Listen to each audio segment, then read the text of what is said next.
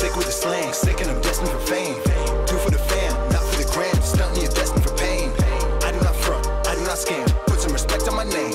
Sick like Cobain, click and I bang. Y'all gon' remember the name. Y'all gon' remember the name. What's up, ladies and gentlemen? I'd like to welcome you back to another episode of Real Talk with Zuby. Today, I've got on another special guest. He is the author of the book From Democrat to Deplorable. He's also got his own podcast, Jack Murphy Live. I'd like to welcome Jack Murphy to the show. Hey, Zuby. What's up, man? Thanks for having me. I'm very well, thanks, bro. How are you? I'm doing great, man. It's a little rainy day over here in Washington, D.C., but I'm hanging in. Yeah, I've seen you guys have got some mad snow. Is it still snowing? No, it stopped snowing, but it's just raining like crazy now. This is literally the wettest year ever recorded in Washington, D.C. history. What, just like so far? Well, I mean, all of 2018. It just 2018. Okay, all right. I was thinking, no, it's like no, it's just raining like crazy, man. It's like London or Seattle or something over here now, except without all the cool stuff. Oh, fair enough, man. I thought DC's got some cool stuff. I haven't been yet. I'm going to visit. Everybody should come. But I've lived here almost 30 years now. So it's like, the city's grown up a lot with me. I always thought I was going to move to New York. That's like the thing. When you lived in DC, like in the 80s and 90s, anybody wanted to move to New York because like to live in DC was like the ugly stepbrother or something. But the city's grown up a lot, man. It's international, cosmopolitan place. It's a lot of fun. Awesome, man. So tell us a little bit about your background and how you've gone from, I don't know, early days up until now, whatever parts of your life, I guess, that you think are significant or important in your development, Yeah, well, that's a big question, Zuby. That's right. So we could probably center it around like the book and like work backwards. So like I released a book earlier this year called Democrat to Deplorable, and it's about why 9 million Obama voters who once proudly supported Barack Obama pulled the lever for Donald Trump, which seems like a crazy move, right? Because everybody says that Donald Trump people are a bunch of racists and hate everybody. But, 9 million people decided that they voted for Obama and they voted for Trump. And this was like a crazy phenomenon that I wanted to explore. So that's what I've been doing, right? I've been writing about that. I've been writing about politics. I've been writing about culture. I'd been touring the country, talking on college campuses about the book and about the modern state of affairs. But there's a long road to get to that. And it's sort of a winding, twisting road to go from not being on the internet at all to having over 20,000 Twitter followers and a successful book and, really having like built an established presence. And the main story that most people know about is how I got doxxed. And so I started writing online with a pen name. And Jack Murphy is it's a play on my real name, but it's not exactly my legal name.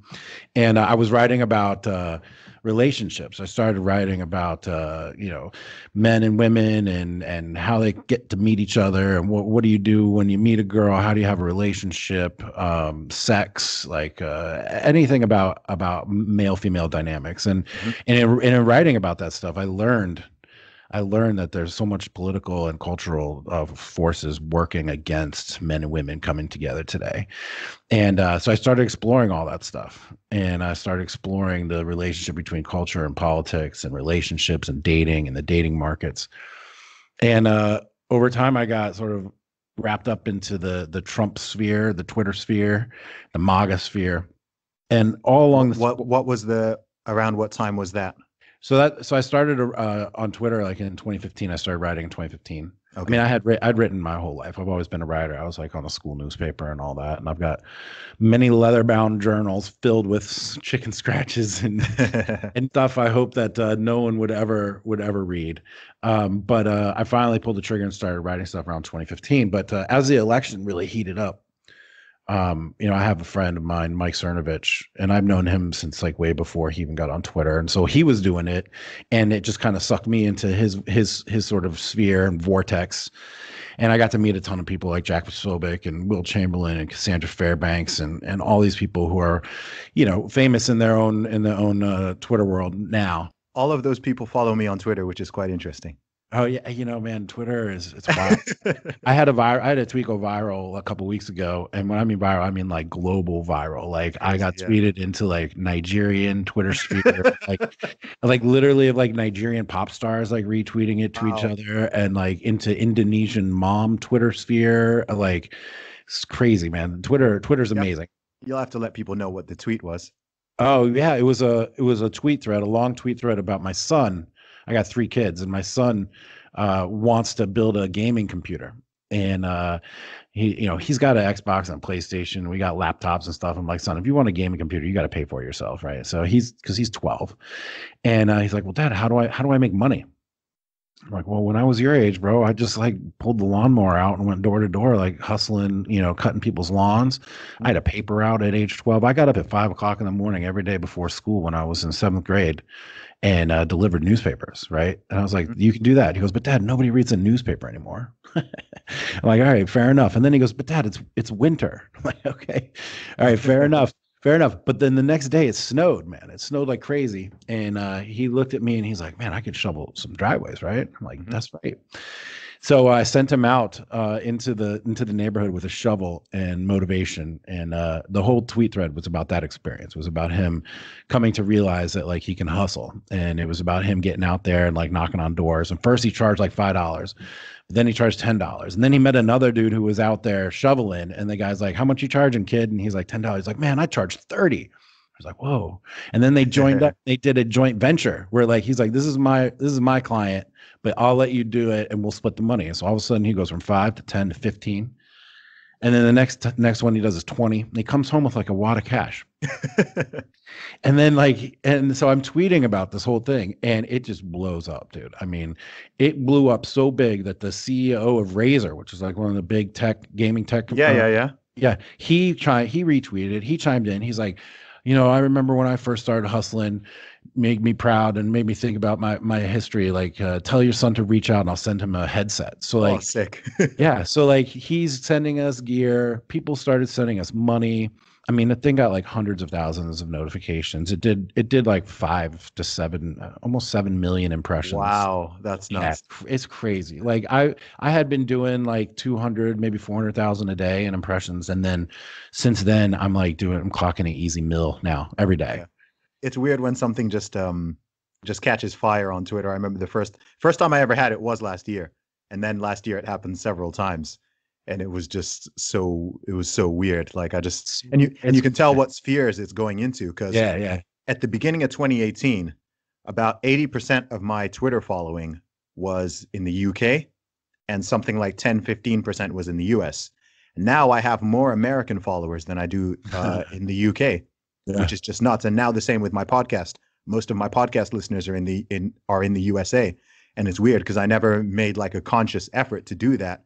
I Right. just tweeted a couple things which happened to go viral in the US, and people just started following me from there, and it kind of snowballed, and Oh yeah. it's just bizarre.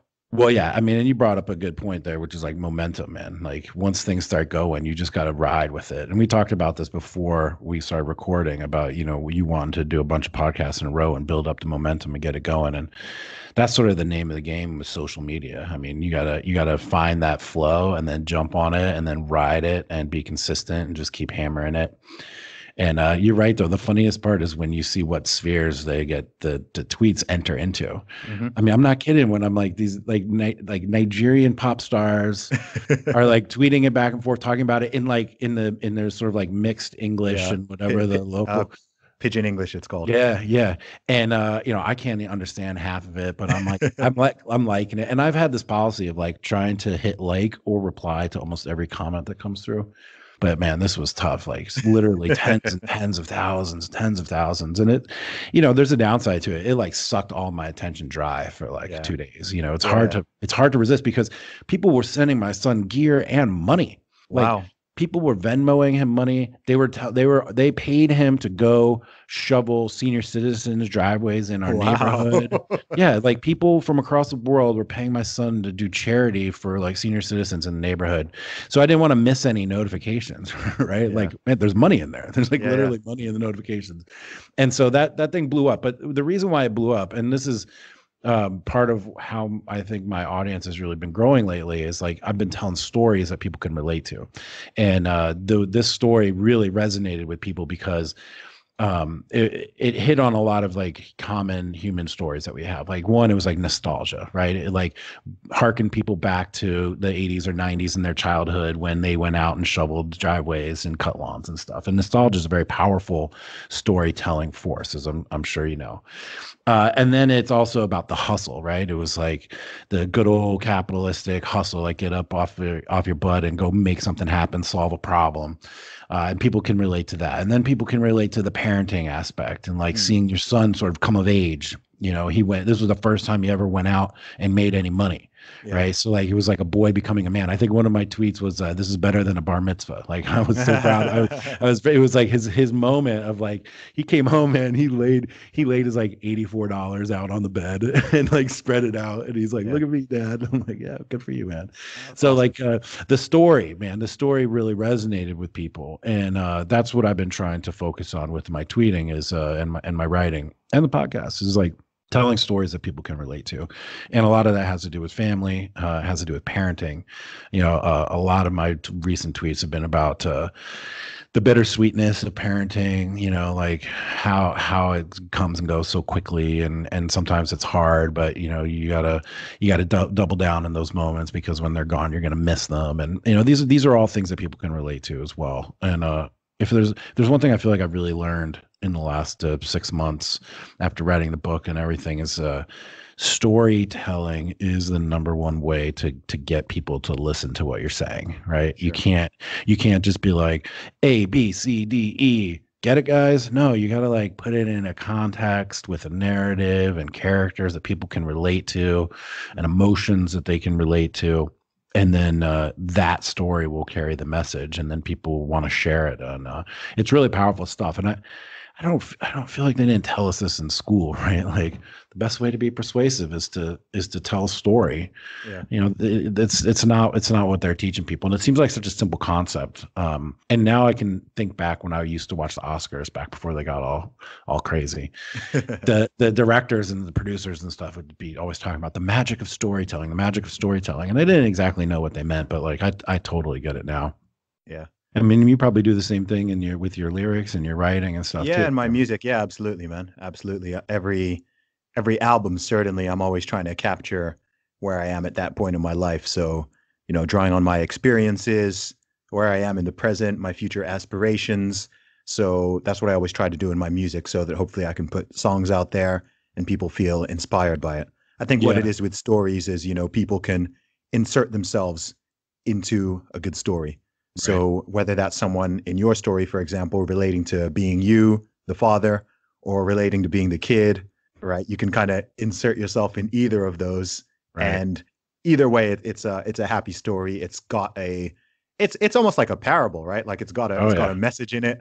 It's a true story, but it's kind of like a parable. It's got a message, but it's very simple. I'm sure we'll touch on this a lot more as you go into your book and how it came about. But it also hits on that whole issue of expectation and what's the word I'm looking for? Entitlement versus hard work, entrepreneurship, and doing something to get something, which is kind of like it shouldn't necessarily be a hot topic, but it's a little bit of a hot topic right now because you've kind of got people who are a little bit split down a line of personal responsibility versus blaming the system or other people. So you've kind of got a lot of people just going, look, whether you're talking health, whether you're talking wealth, fitness, career, whatever, like you can do it. It doesn't matter where you are. It doesn't matter where you're coming from. You can do it. Don't make excuses. Don't worry about your race, your skin color, your gender, your sex, like whatever. Like work hard, get good at something, work hard, give people value. You'll be rewarded. You'll be successful. So you've got that. And then you've got another group of people who are also large and very vocal, who would like to just say, no, this isn't about the individual. This is about the system. This is about the collective. This is about the patriarchy, the white dominance, the hierarchy, like whatever words people want to use. Right. It's like, no, it's the system. It's the system. It's the system. We need to change the system. And sometimes when people say that enough, it's like, you don't even know whenever I'm talking to someone who holds those points, sometimes I'm always trying to get them to be specific. Yeah. Right. Because if they're talking the patriarchy is holding me down, I'm like, what is the patriarchy? Like, what do you mean? And they just throw out words, but they never really like explain it. I'm like, okay, tell me like what specifically, like what's the roadblock? Like what is stopping you achieving this thing? And oftentimes you keep drilling down and like there's no there. Yeah, once people run out of the stuff they learned in their sociology classes, like they have no individual argument. If somebody does, then it's like, okay, cool. Like there's something that can be done here. If you can give me a specific example, then it's like, okay, cool. We can actually, and hopefully, needless to say, I don't want anyone being discriminated against. I don't want the system to be unfair. I don't want the system to be deeply biased.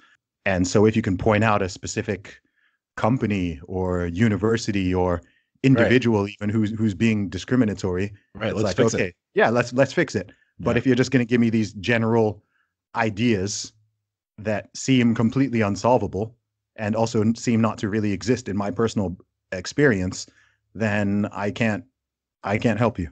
Right. Well, you really bring up a very interesting point. And like, I've always asked the women around me who complain about the patriarchy and like female oppression. I asked them, I said, well, tell me exactly how in your life you've experienced this oppression. And they're like, yeah. And then they've got no answer, right? But they're like, no, there's other people. And no, it's the system. And no, it's this other thing. And then you'll notice too that they always use the passive voice. It was always like was oppressed, or, you know, was held back. And it's never by a specific thing, and it's never by a specific policy. It's always like some untouchable, unknowable specter that's like ruining everyone's lives, but no one can put their finger on it. And you know, that concept was wrapped into the same thread that we were just talking about and why it went so viral. And then also the book that I wrote is also very much wrapped around those same concepts. And it really does seem to be a defining theme in Western culture right now. You know, I can't speak for China and whatever, but I definitely know that in the United States, and from what I can glean from England and from Australia at least too, you know, these same conversations are all taking place. You know, and obviously like Western Europe and Scandinavia and stuff. You know, who's in charge, who has the power, who's benefiting from the power, and they're seeing all of reality through the lens of power dynamics and not focusing on the power that individuals have, and not focusing on on autonomy or liberty or your individual responsibility. You know, those are classic dividing lines in the United States, politically speaking. And the Democrats right now are really veering hard to the left in terms of abdication of social or of individual responsibility, and then more expectations of like societal support to remedy these past issues. And you know, I'll be honest, like the African American community in the United States, man, they've gotten a real structural raw deal. Like that's one element I can look to and be like, yeah, I can see how there were laws and policies and procedures in place that were oppressive. I mean, there's just no question about it. And women too. I think it's really important to say here that I don't think either of us are talking about the whole history of the country, let alone the world. Right. I'm not saying that people have been on a remotely level playing field for hundreds of years. What I'm saying is that in 2019, those factors, it's not saying that there's not still some overhang and there might still be some, you know, things that happened in the past that are currently affecting the present, of course. However, the idea that the entire system is specifically built and rigged, you know, to benefit the quote unquote straight white male, white male archetype, right? It's like an archetype. It's almost religious at this stage. Oh yeah.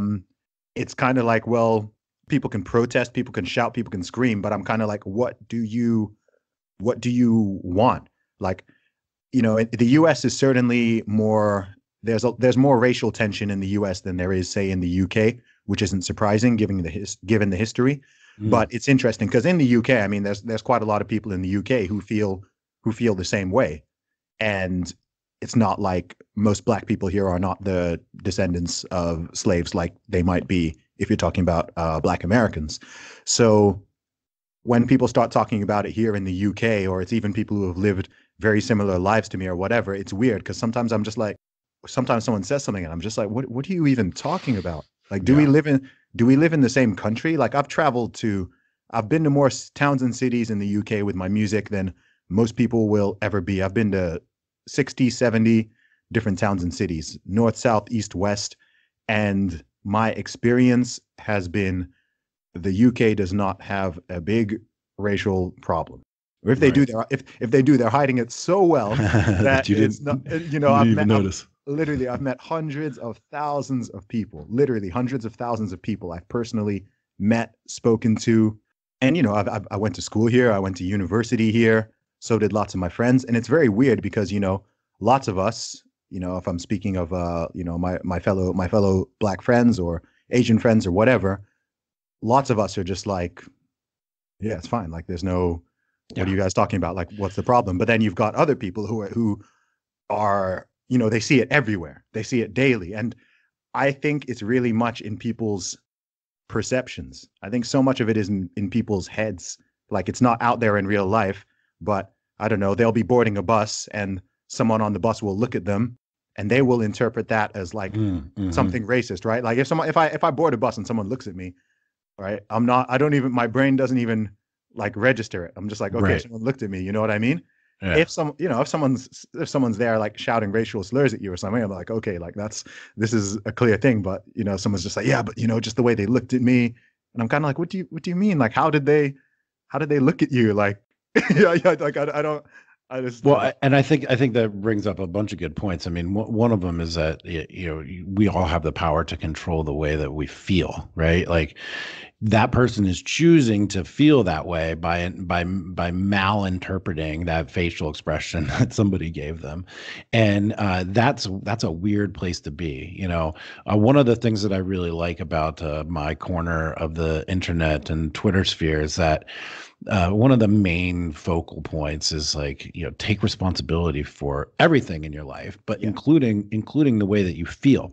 And you can't necessarily control your initial emotions, but you can control the way that you react to them and then what you do with them and how you process them.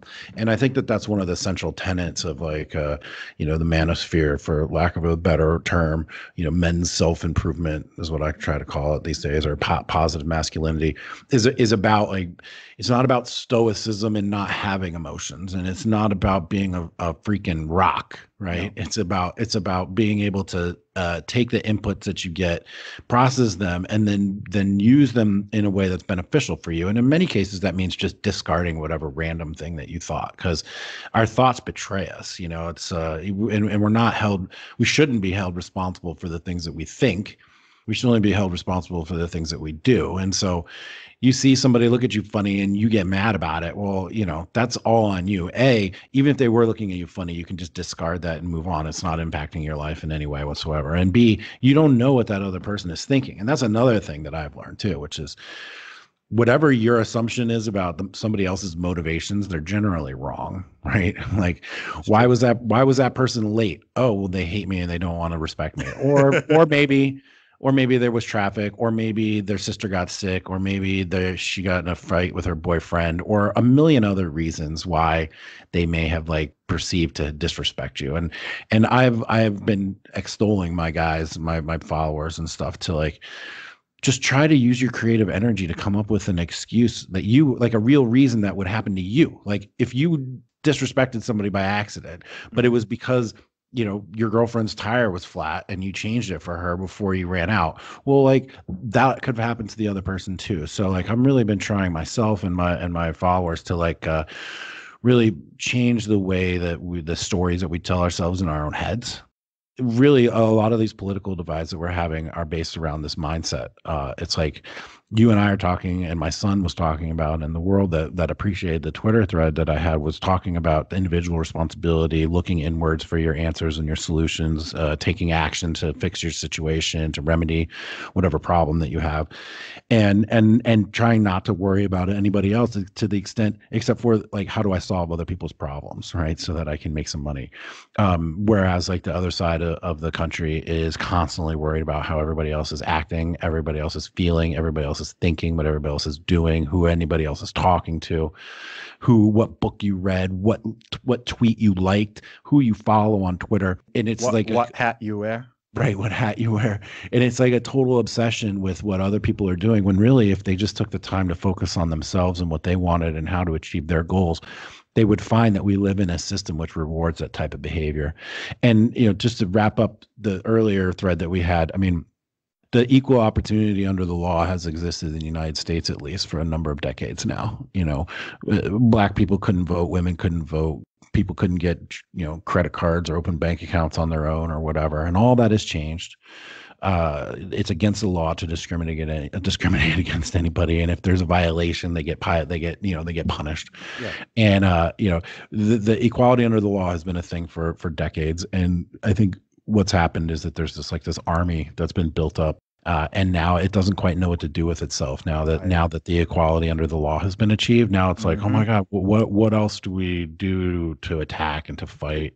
Do you know when I think this happened, especially with the timing, is because I think the final law that people could say was discriminatory directly was the gay marriage one. Definitely. Okay. Yeah. So I think that once that pillar fell, you had all these people, all these activists, all these people pursuing, equality, diversity, tolerance, whatever they wanted to call it, for the first time ever. Right. You know what? Mission accomplished. Right. What do I do now? There are now no more laws that I'm certainly aware of in the USA nor the UK which discriminate against anybody based on any immutable characteristics. I'm not aware of a single one. I think those have all been gone now. Those are all gone now. Like down to marriage. It's done. And it's like people still have this energy, this outrage, this anger or whatever, which, there was a time in history where it was like, yeah, this is completely justified. Like this is unfair. But it's now like you've still got, like you said, you've still got those people and they're trying to find something else to protest about or direct it towards. And it's like, I mean, you can see even in some of the marches, like they'll have these marches, I don't know, like this women's march they do in America. I still don't know what it's for. I legitimately do not know what the march is for. Right. And I don't think the people do either, because I look at the signs they're holding and all of their signs have nothing to do with each other. There's nothing there specifically. It's just like, okay, all you have in common is seemingly is you don't like Trump or you don't like Republicans. Right. That's the thread. That's the common thread. It's an outrage thread. Yeah, that's it. Well, it's very interesting, the gay marriage thing. Once gay marriage was off the table, like I voted Democrat my whole life, right? I was a Democrat all the way through, I at least voted for Barack Obama the first term. By the second term, I was a little disenfranchised, or disaffected. But the gay marriage thing is what really opened the door, I think, for a lot of people to change parties, because, there's a lot of people I know who thought that gay marriage should be legal. It's like, hey, if you want to sign a contract and get it sanctioned by the state, like, I mean, more power to you. Do whatever you want. I don't care. You can sign a contract with your, dining room table for all I care. But to prevent people from doing that, I thought was an injustice. And so when that became off the table, and then also with marijuana decriminalization in America seemingly imminent in the next few years, these were issues that were really important to me. And if you believed in gay marriage and in pot decriminalization, you had to be a Democrat. There was no choice. But once those issues came off the table, then it's kind of opened the door for a realignment. I mean, they had like the gay flag up at the Republican National Convention in 2016. Donald Trump had like a gay flag up on a podium with him. I mean, like, the end of like LGBT whatever discrimination seems to be on the way in here, at least legally in the United States for sure. And so once that's done, it's like, oh, well, I don't have to be a Democrat anymore. I can open my eyes and think about other possibilities. And I think that the United States is going through like a very tumultuous shift in these political coalitions. And you were absolutely right to nail it, that like the gay marriage thing was really important and impactful in so many ways beyond just the gay marriage element of the law and of the decision, because it's really thrown us into this sort of social chaos where nobody knows what to protest anymore. So they protest things and they make up demons. And so let me tie all this back together. This is all going to come back around to my story. Also, there's these Antifa protesters in the United States. Well, I guess they're all over the world, right? And they're, they say they're like anti-fascists, but they turn out to be like the most fascist of them all. And they were following along with those people I mentioned earlier, Jack Sobek and Cassandra and Mike Cernovich and stuff. And they found a picture of me that was in a group photo with those guys and this other woman, Chelsea Manning, who's a transsexual that became very infamous in the United States because he, at the time, Bradley, his name was at the time, like stole a bunch of top secret information or something from the United States military, and he got thrown in prison. And he was in solitary confinement. And while he was in solitary confinement, he decided he was a woman. And so began undergoing like his transformation into a woman while he was in solitary confinement in prison. And then Obama pardoned him or her, Chelsea. And so she was out. And Cassandra just happens to know a bunch of random people. So we all ended up in a picture together one night. And the Antifa people saw this picture eventually. And they didn't like the fact that Chelsea Manning, who's supposedly like a progressive lefty, was in this picture with a bunch of MAGA, new journalist types. And they knew everybody in the photo except for me. So they set out to figure out who I was. Oh, gosh. And I saw pictures of like everybody's head circled with like numbers over each head and like identification. And they're like, who's this guy with the beard? Wow. And they circulated it through their information networks. And through the power of the internet, they were able to find a picture of me that was not associated with Jack Murphy, that was not associated with any of my writing, but was associated with my real professional work, which at the time was I ran charter schools in Washington, D.C. Like I'm a charter school executive director where I turn around some of the worst performing schools in the city and help poor urban Black kids get better educations. That's what I dedicated my life to for 10 years. How dare you? You evil bigot. Yeah. Horrible person. I'm writing about all this stuff. And I'm writing about MAGA stuff. I'm questioning, like, should we have open borders? Should we have sanctuary cities? I'm questioning feminism. I'm questioning all kinds of stuff. And at the same time, I'm also helping kids in this city of Washington, D.C. get better educations. And like, dude, I would go into like the worst schools, like trash cans on fire in the hallways and every teacher quitting and the worst scores in the city and turn them around in like 2 years.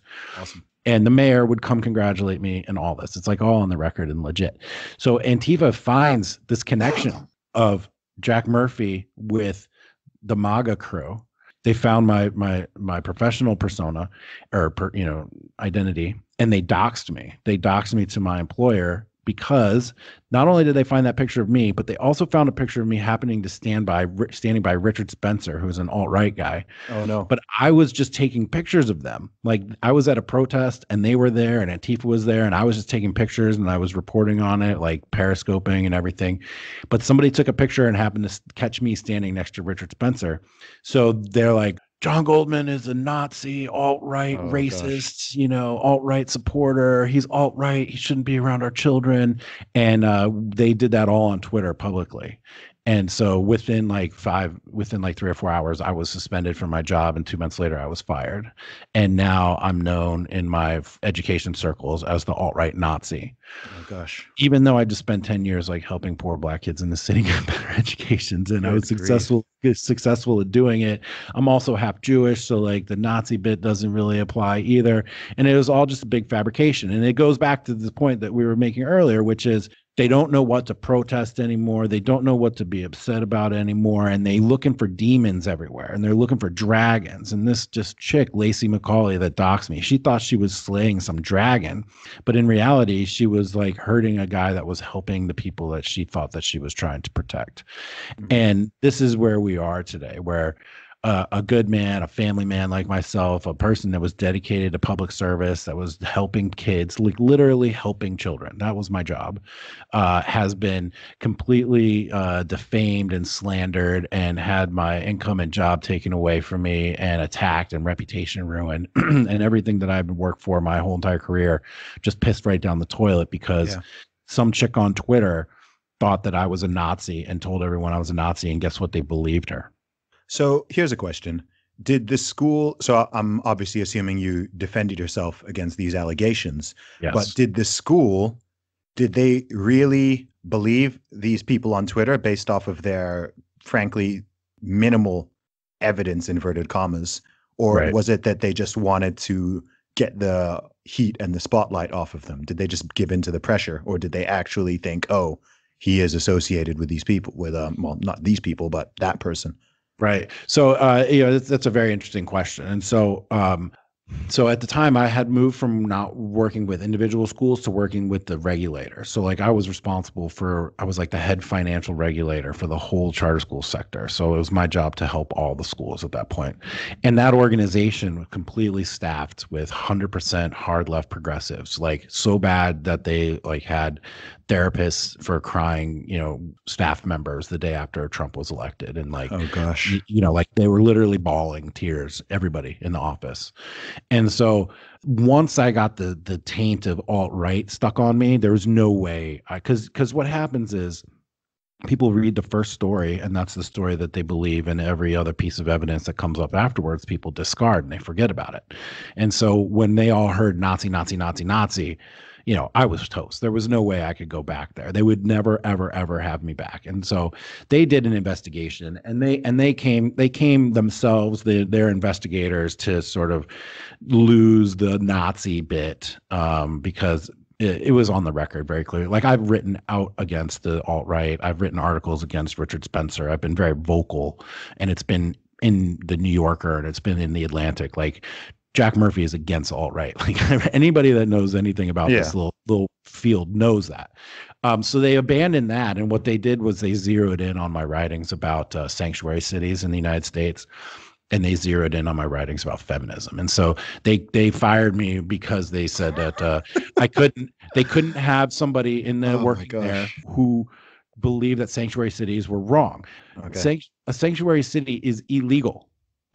Right. What they're doing is illegal, and they're fostering illegal behavior. And so I'm saying, just to explain it, especially for people in the UK who don't know what a sanctuary city is, can you just explain that? So a sanctuary city is a jurisdiction, like a county or state or city in the United States, where if you're an illegal alien or an undocumented citizen, not citizen, undocumented person who shouldn't be here and doesn't have legal permission to be in the country, and you get arrested for a crime, they will not cooperate with federal immigration authorities. They won't be like, hey, we caught this guy robbing, this house, and he's also illegal immigrant. You should come scoop him up and take him back to his country. They refuse to coordinate and cooperate with federal immigration authorities. So what they're saying is, who is they? Is that just the citizens? Or? No, the state governments. The state governments itself. Yeah, the police departments, the county, the county sheriffs, etc. So they have decided that they don't want to comply with federal law, right? And they don't want to cooperate with federal law enforcement. How is that allowed? It's a violation. I mean, the only way for them to enforce it really would be to, withhold federal funding. And I think that there's been talk about that. Like Obama would have never done that, but the Trump administration has, I think, explored ways to withhold federal funding as a way to, punish the states that do it.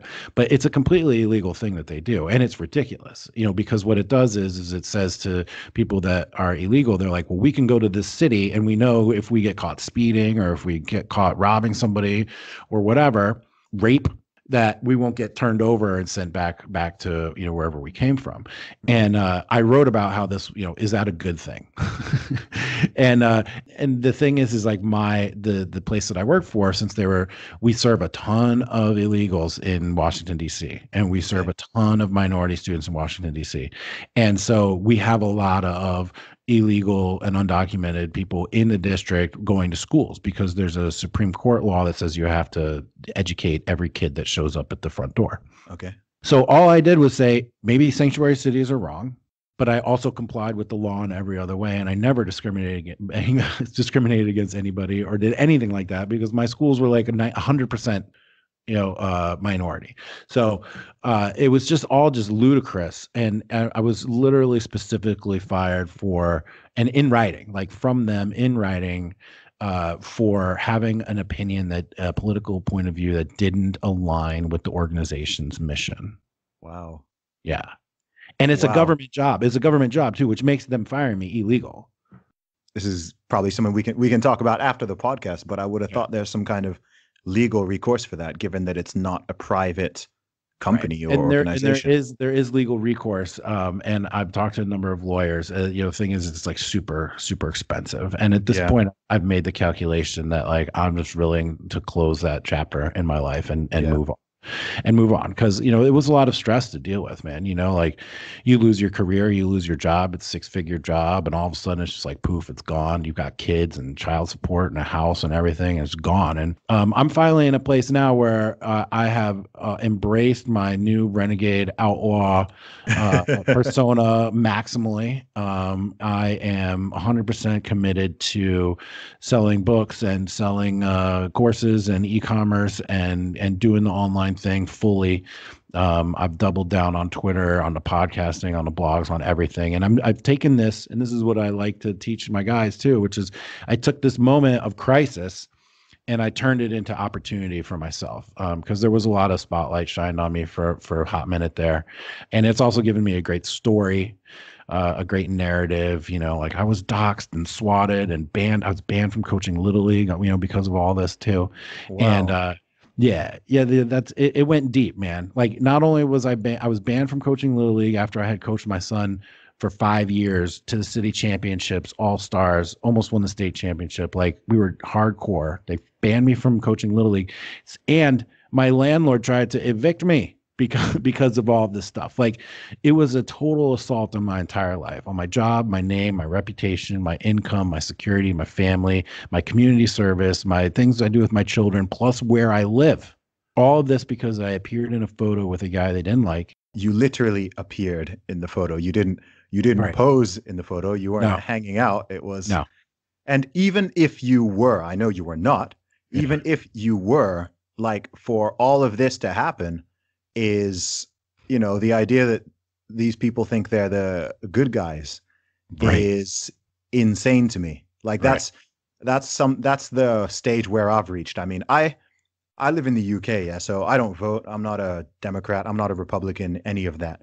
But just watching stuff evolve over the past 3 to 4 years, it's just gone nuts. I mean, I remember I was in the USA in 2008 when just before Obama won, right? When it was all the whole Obama mania, right? I was in the US at that time, and I remember that specifically. And I was in Chicago as well. So, I remember, all the Hope campaign, the change, like, and at that stage, I mean, this is not long ago. This is like 10 years ago. I mean, the Democrat Party and the Republican Party both seemed, as far as I could tell, pretty normal, right? Like all this stuff that we're talking about, right? This crazy rage, this anger, this hatred, it wasn't prevalent. It was like, you could buy that they were the good guys. I was like, okay, Obama, yeah, he seems like the good guy. You know what I mean? Like it made sense. And then to me, it's just been weird because people call Trump a lot of things. Okay. And there's plenty of criticisms of Donald Trump. But in the past 2 years, before he won, and then the 2 years since he's been in office, if someone's going to ask me which side, like I don't like taking political sides, I really don't. But if someone's going to ask me which side is behaving badly, it's not the red guys. Like that's the thing. I'm looking at, I'm seeing these stories coming out. I'm seeing the slander. I'm seeing the physical attacks. I'm seeing just the horrible stuff people are saying and whatnot. And I'm like, everyone's trying to frame it as, this is all the, this is the MAGA people, these people in their hats. People are trying to say that, this is the new KKK hood and all this, despite how many black people own those hats and how many Hispanic people own and wear those hats proudly. And it's just like people are just frothing at the mouth. It's like any sort of rationality or calm or just reasonable discussion. It's like it's going out the window. Like I don't know what the climate's like. You're in DC, so you're kind of at ground zero. It's going so far. It's going too far. You know what I mean? It's like, if you've got criticisms, fair enough. If you want to protest some specific thing, fair enough. But this whole idea of trying to paint, I don't know, what was it? 60 million Americans who voted for him? Yeah, that's right. Yeah. If you're trying to paint 60 million of your fellow citizens, your neighbors, your friends, people you go to school with, people you work with, you're trying to suddenly demonize all of these people who have been there, right? It's not like these are new people that have come in the country. You suddenly hate your neighbor who you were getting on with 3 years ago. Right, because exactly. You know what I mean? I'm just like, it feels bad. It does, and it feels like it's getting worse. And Twitter both helps and hurts it. New media helps and hurts it. The rate of information exchange helps and hurts. Everybody is just sort of getting whipped up into more of a frenzy, and people are rightfully ringing alarm bells, and I'm feeling it. And like, look, I'm like a perfect example of a victim, even though I won't act like it, of this culture war where, they literally like a character assassinated me and took away everything that was dear and important to me. But I'm not going to be a victim about it. But people forget that in the 60s and maybe into the 70s in the United States, like thousands of bombs went off. Like people got murdered. Presidents got assassinated, leaders got assassinated, people were getting shot on the streets, people were blowing up things at schools, people were just going bonkers. Yeah. And we're just luckily, thankfully, nowhere near that level of violence yet. We've had, yes, somebody got killed last summer. Yes, there's been like open street violence and people brawling and getting hit in the head and attempted murders. There's no question. There was this guy in California that hit people over the head with those heavy bike locks. Like, to me, that's an attempted murder. Yeah, I saw that. We're not at this point where there's like 1,000 bombs going off on college campuses right now. And No. I am afraid, however, that we are escalating towards something like that because there's very little room for conversations across the aisle. And so that's something that I really focused on last fall, was reaching out and talking to people across the country in order to bridge these divides. And one place I went to was Evergreen State College in Washington State. Oh, okay. On the West Coast. I've heard a lot about that place. Yeah, so they had some crazy things go down there a couple of years ago, and became sort of a flashpoint in this culture war where they like forced a professor out because they declared a day of no white people, and he refused to not come to work. And so they complete insanity. Yeah. Complete insanity. Yeah. So they established, they're like, yes, a day with no white people, because we wanted to just have no white people here for this one day. And these people say that they're anti-racist. Right, exactly. It blows my mind. Yeah. It really does. And he refused, and they had like a little riot, and basically he got run out of town. And so I picked that place. I was like, I want to go there. I want to go there and talk to people. And I was invited to speak and lecture at a class. And I went and talked for like 3 hours to these kids. And we had an excellent time. I mean, they started off like cool with me, like distant, but by the end, man, I couldn't get them to shut up. We were all laughing and talking, and then like a good number of them came out to like a meetup that we did in Seattle that night just to come hang out. Like, it was a huge success, and it really meant a lot to me because I wanted to reach out and bridge divides, and I wanted to make personal connections with people that probably think that I'm a horrible person. And I wanted to show them, really, because all of my positions and my arguments are based in individual liberty and freedom and like not hurting other people. And there's a lot of thinking that goes in behind all the positions that I've taken. And no tweet and no essay even can really do it justice, but like having a long conversation really can. And they gave me an opportunity to share my opinions on things. They grilled me, they challenged me, we went back and forth, and it was fantastic. And I hope that I help them see that there's no point in fighting each other, and the best thing that we can do is talk to each other. And it made me feel really good. On the other side, I got like deplatformed going to other universities. Like, I was supposed to go speak at the University of New Mexico, and like my bags are packed by the door, my plane ticket's booked, I'm on my way, and they're like, the dean's canceled you because it's too close to the election and we don't want to have such a controversial speaker, So like, so this was before the election. Yeah, it was before. Well, it was before the midterm election, so it was like November of 2018. Okay. And so like they didn't want to have me because he's too controversial. And then I got banned from speaking at Columbia University also because like, quote unquote, I add nothing to the narrative. Like, come on, like I'm helping create new narratives. Oh my gosh. Yeah. So like that's been a mission of mine. Like ever since I got doxxed and I got sort of dragged into this culture war. Like it recruited me. I didn't wake up one day and be like, I want to be a culture warrior and I want to be involved in this every day as my job and my calling. But Yeah. dude, they made it. They made it happen. They thought they were slaying a dragon. But like what was that? Obi-Wan Kenobi in Star Wars. He's like, if you strike me down, I'll come back more powerful than ever. And that's what's happened, man. Like they thought they were ending me, but instead my platform has only doubled in size. My audience has doubled in size. I've toured the country speaking at, major universities. My writing has been featured as course materials at universities. And I'm speaking at 3 different places already coming up this year. And, the message is just going out farther and wider and faster and accelerating now. So joke's on them. Yeah, man, for real. I've found now that like with the combination of the Twitter audience getting bigger and the book and the credibility I have there, people are willing to talk to me on the podcast that I, probably wouldn't have been able to get, a couple of years ago. And it's just been a lot of fun meeting people and having opportunities like this to talk to folks. Yeah. But I think that the Democrat to deplorable phenomenon is going to continue. I don't think anybody who voted for Obama then for Trump is going to wake up tomorrow and decide to vote for Kamala Harris. And for those of you who don't know, she's like a Democratic presidential hopeful who's also just like the worst of the worst, progressive, left, lying hypocrite who doesn't really care about anything. I still feel like I'm very much in the minority of people who sees it. Like, again, I'm not American. I don't have a dog in the fight, but I think it's weird. I mean, is something like 95% of Black Americans vote Democrat? Oh yeah, it's something crazy like that. Yeah, I mean that's insane. I'm not even saying that they need to be Republicans. I'm just saying 95% of any group voting one way, unless like the other group is just completely, and you know what I mean? Like actually, like legitimately against you. I know that's what people believe.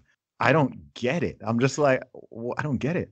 Well, what's happened, the number is high. I think it's like 80 something percent. But what happened with Trump, he got more of the Black and Hispanic vote than either Romney, the guy before him, or McCain, the guy before him. Yeah. So like Donald Trump was actually able to gain Black votes for the Republicans. Yeah. And, that doesn't scream, racist to me. Like, no. And it's funny, racist is just a thing that people use now to try to tear you down when they don't have. I mean, look, there's plenty of things to criticize Trump for. There's no question about that. Sure. But to call him like a racist and a Nazi is just absurd. And this is something also that people want to work on in the United States. It's like, why does the Democratic Party have such a stranglehold on the Black vote? And we're seeing that the Democratic Party is becoming mostly minorities and single women. And on the right hand side are married women, married men, single men, and a handful of minorities. So it's a very interesting phenomenon that's happening. And more, I read recently, more millennial men, single millennial men, are identifying as Republican, and they're shifting away from the Democratic Party. And this is because basically it's very simple. The Democratic Party has in its coalition people that think straight white men are the devil. Yeah, I know. And there's no way a self-respecting single white straight male who still loves everybody and is open-minded and totally believes in equality, there's still no way that person can be a Democrat, because how can you party up with people that want you basically dead? As a sexual strategy to prove that you're an ally, maybe. Yeah, I'm not even joking. That sounds like I'm actually dead serious when I see some of these people in their white armor on their white horse to white knight for I'm just like, what are you? I say this because I've had some of these type of people like attack me and try to call me some of the names that you're talking about, and I'm like, that's not going to work, bro. Calling me a Nazi isn't going to work, bro. Like, you know what I mean? People try it. I've had, I'm like, people will actually try it, and I'm just like, if you're that stupid, right? I'm not even gonna, like, I might retweet you to show how stupid you are. Right. I love doing that. I'm not gonna engage in someone who is so brain dead that they think a Black person, a Jewish person, is a flipping. I'm just like, really? I just think it's nuts. Like, if I were like a Democrat strategist after the 2016 election, I would have been like, get everyone in the room and be like, look, guys, all right, this identity politics, this super hyper progressive, crazy nonsense, demonizing people, being everything we claim to be against. We need to cut that out. We need to go back to being normal, right? And it's like, instead they were like, no, like we're just gonna double down. We're gonna just double down on this. The future is intersectional. The future is female. We need to. I'm just like, bruh. Intersectionality is inherently an antagonistic, idea. It's inherently tribalist. It's inherently anti-white male. Like I wrote about this in my book, right? Kimberly Crenshaw is a quote unquote feminist scholar, black woman who wrote in the 80s about how white feminists can't understand the black feminist perspective. Mm-hmm. And from there, it's exploded. And in her original essay, she writes that white male power is implicit and understood. So like at the core of this intersectionality is the fact that white male and white male power is the core evil and the core problem facing women and minorities, especially minority women in the country today. And then the only way to remedy their situation, the only way to intersectionality can have a success is by diminishing male power. Mm-hmm. And so they have to attack male power in all of its forms. They have to attack masculinity, which they've done by getting the American Psychiatric Association to declare masculinity as a pathology recently. Yeah, it's a sickness. It's now a mental illness to be competitive or aggressive or interested in taking risks or willing to control your emotions and not be dominated by them. This is now a pathological condition. Pretty soon it's going to end up in the desktop reference for the physicians, where it's going to be like a disease. Masculinity is going to become a disease. They have to do this. They have to have the media tell everyone that masculinity is bad and wrong. They have to have the universities do that. They have to, promote more women go to college and get college degrees today, but there's scholarships for women because they're women, because they want women in college. It's like they are attacking men and boosting women in every way possible, because that's the only way to solve this intersectionality problem that they have, which is the male white power. It's actually a religion. It is a religion. It is a religion. I was thinking about this the other day. The whole intersectionality, hyper woke, hyper progressive thing. It's a religion, right? If you had aliens and you kind of explained to them vaguely what a religion is, and then they came down to earth and looked at people's behavior and people's words and actions, they would be like, this is a religion. They've got their own terminology. They've got Satan. Mm-hmm. They've got they literally have their version of Satan. They've got their version of God. And if you don't believe you're evil. Oh gosh, no. And if you're an apostate, that's even worse, right? If you're a traitor, right? If you are a black person, if you are look at how they treat people who are women or are minorities who do not comply. Correct. Right? You're saying we're for you, right? Like that's like someone saying they're for you. I'm like, what does that even mean? Like to me, their whole thing is based on like past marketing, which I hope eventually fades out, because I'm very hostile to this. I think this whole idea is terrible, right? And I don't want it to take over everything. But it's just nuts to me, Prime example was Kanye West coming out and supporting Trump last year. Right. The way they treated him, the way some of the people in the news media were talking about him, the things people were saying, like, I was like, this is racism. Like, this is actual legitimate racism. You're here trying to tell this, literally pretty much calling this black guy, calling him these slurs, calling him an Uncle Tom, calling him a dumb N-word, calling him this and that, going on TV, laughing at him, saying that he's not welcome in the black community, saying that I was just like, wow. It was already exposed to me, but I was just like, this is like a public, televised expose of who is actually being bigoted, who is actually being racist, who is actually assuming, because of your skin color, I'm going to judge you, or you must think a certain way. If someone tries to come and tell me how to think because of what I look like, I'm like, F off, like screw off, The fact that I'm a black man, in terms of my political views or my social views or whatever, I'm like, don't assume anything just based off of these factors, because that is the definition of racism. You're ascribing what you think about an entire group to an individual. That's essentially what you are doing. So you're just saying, well, you're in this group. Like it drives me nuts. It really, it really drives me mental. I wish it would just stop. It's only getting worse, my friend. And you can see it also in feminists too, where they claim that they want females to be able to do whatever they want and make their own choices, except when a woman makes a choice that the feminists don't agree with. And then they're like, no, you can't behave like that, woman. You can't decide that you want to, do whatever, be a stay-at-home mom. Or if you want to be traditional, or let's say even on the other end, if you want to like be a sex worker, like they're not allowing women to make their own decisions and their own choices. And what it does is it reveals the emptiness of their ideology. And it really is an inferior way of thinking because it's about coercing other people into behaving how you want them to behave. And that's the bottom line, basically. Yeah. I would preach a live and let live approach. You do you, I do me, just don't step on my toes and we'll be good. They put forth a you do what I say approach, and you better do it, or I'm going to get the state sanctioned violence machine against you, or I'm going to rally these new information networks against you to destroy your life. I will destroy your life if you do not comply. I mean, that's where they are. But they think you're the fascist. This is why we're living in a crazy world, a crazy time, crazy place. It's crazy making. It will make you crazy the longer you contemplate it and feel confused by it. Yeah. It's like considering our location in the universe and like in time. Like the more you think about infinite time and the size of the universe, the crazier you're going to get. You got to just stop thinking about that stuff.